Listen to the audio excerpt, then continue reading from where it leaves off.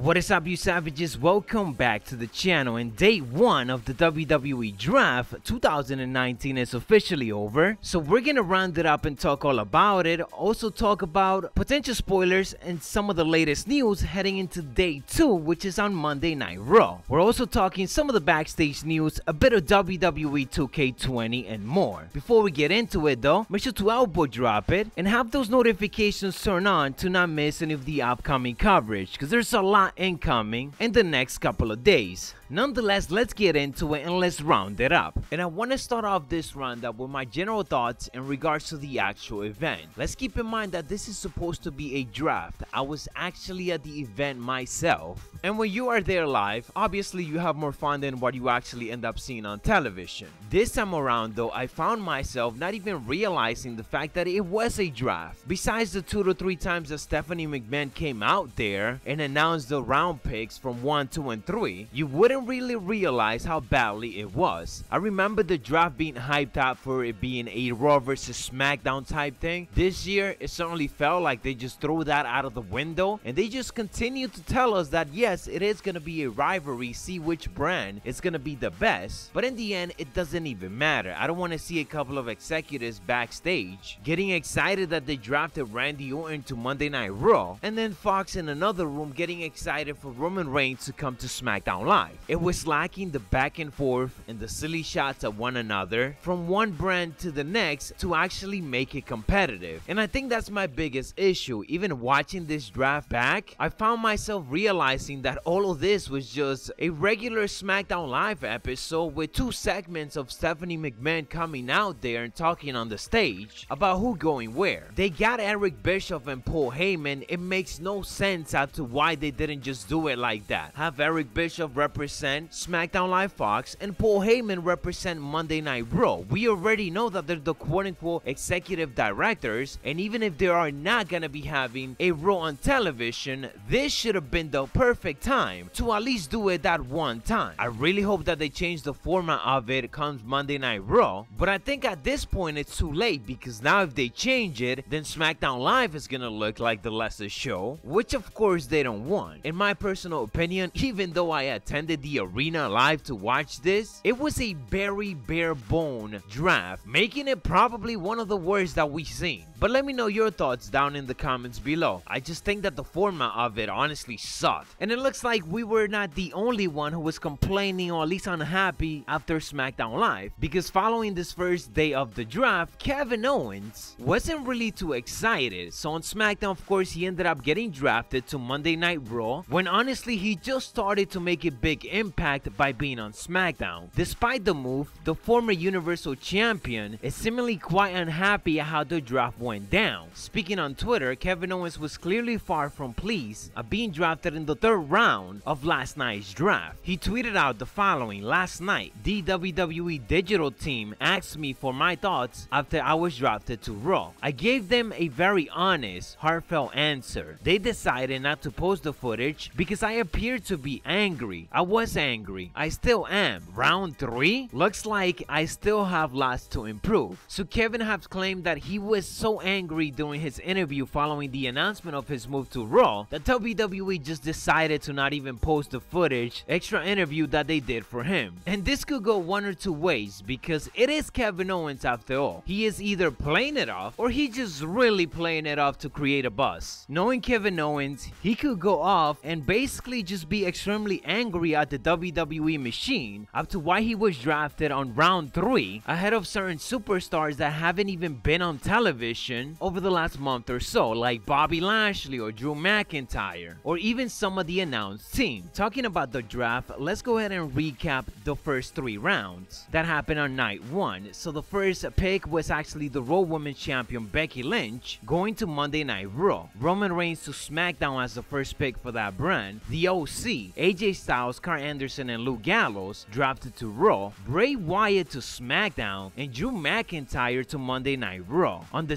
second round, we got Randy Orton to Raw, Ricochet and Bobby Lashley also to Raw, and SmackDown ended up drafting Sasha Banks and Braun Strowman. For the third round, we got Alexa Bliss, Kevin Owens and Natalya going to Raw, and Lacey Evans and the SmackDown Tag Team Champions The Revival to SmackDown Live. Then we got the last round, because I kind of forgot about the fourth one, but in that one we got the Viking Raiders, Nikki Cross and the Street Profit going to Raw, while Lucha House Party and Heavy Machinery were chosen to SmackDown Live. It's worth mentioning that Nikki Cross and Alexa Bliss are both still on Monday Night Raw, but for some apparent reason they ended up drafting them together. So based on this first day, there's actually 11 superstars that were eligible to get drafted but weren't, and those superstars that are now free agent are Cesaro, Humberto Carrillo, Akira Tozawa, Sin Cara, Eric Young, EC3, Chad Gable, Heath Slater, Drew McIntyre, the B-Team, and Tamina. They will more than likely end up getting drafted over on social media after the full televised draft is over. Worth mentioning that social media was losing their mind because Cesaro simply tweeted free agent last night after SmackDown Live. So let's not lose our mind, but I do hope Cesaro is a free agent and end up going to NXT, because that is exactly what WWE needs to do. By the way, announcing the pool of who exactly is eligible to get drafted and not drafted on the first day of the draft was a massive botch by the WWE. Everyone pointed out the fact that when you go to the website, they were drafting people by the order that they listed them, ultimately spoiling everything, and on top of that, it doesn't lead to the shockers that it should. I'd gladly not know whether The Fiend is gonna get drafted on the first night or the second night, just to keep it unpredictable. Talking about The Fiend, with him actually getting drafted to SmackDown Live, it's clear that his feud with WWE Universal Champion Seth Rollins is over, which might explain why we got the screwy finish that was a Hell in a Cell. A bit of spoilers here, but Seth Rollins is expected to stay on Monday Night Raw with his fiancée Becky Lynch. This means that this main feud is certainly over, and the Fox executive got exactly what they wanted. There were rumors that Brave was really wanted in the blue brand, and that WWE didn't necessarily know what decision to make because they wanted him for Raw, and especially Paul Heyman was advocating heavily to keep him on the red brand. Another big highlight coming out of SmackDown Live was certainly Bayley turning heel and winning the SmackDown Women's Championship once again. She fought Charlotte Flair on the main event. The match saw Bayley not only debut a new look with short hair and darker hair, but also consolidated her heel turn by attacking her inflatable Bayley bodies. And this was definitely a good decision by the WWE because let's get real, Bayley hasn't been doing much as a babyface, but at the same time on the verge of turning heel because she's aligning herself with her best friend Sasha Banks, who is also one of the biggest heel in the women's division. This heel turn is certainly being talked about it online, which is exactly the attention that Bayley needs. There's even videos of some little kids actually crying about Bayley turning heel and doing that to the Bayley buddies, which is understandable because a kid, of course, seeing Bayley come out there is not gonna see her as a bad person, but us watching pro wrestling for so long, we know that at the end of the day, this was needed, and hopefully WWE does better by Bayley and actually make it as serious as possible. I already love the fact that they changed the theme song, and of course the entrance is completely changed, so it is a step in the right direction.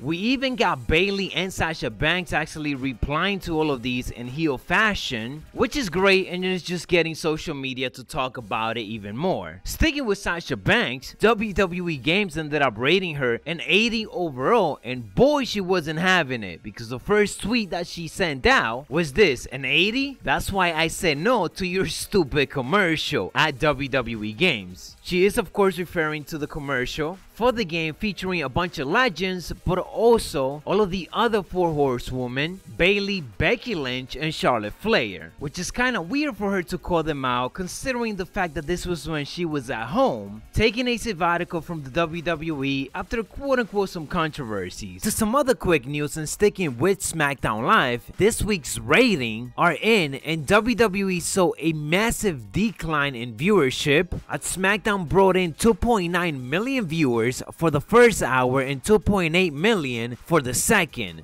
That is down dramatically from last week's high rating 3.9. Last week was of course the debut episode of SmackDown on Fox, so it was bound to be on those high numbers. This week though, it was the draft. WWE heavily advertised it, so that in itself is a bit of a problem because it's getting them closer to the ratings that they were before, which of course is something that they don't want. And the last piece of news that I got for you guys, it's in regards to a potential big babyface turn that could be coming to the Monday Night Raw brand, as we had Randy Orton after SmackDown Live went on the air in a dark match segment where him and Kevin Owens didn't really wrestle, and instead they took out some heel 205 Live superstars to send the crowd home happy. Very unusual considering that Randy Orton has been one of the top heels on SmackDown Live over the last couple of months, and all of a sudden in a dark match next to Kevin Owens, one of the biggest babyface on SmackDown over the last couple of months, he ended up being used in this position. Maybe with him getting drafted to Monday Night Raw, they're gonna turn him once again this year. Anyways guys, that's what I got for you in this roundup. If you enjoyed, don't forget to elbow drop it and hit those notifications to be fully up to date on all the latest. We're in the road to 200,000 subscribers. I'm Macho T,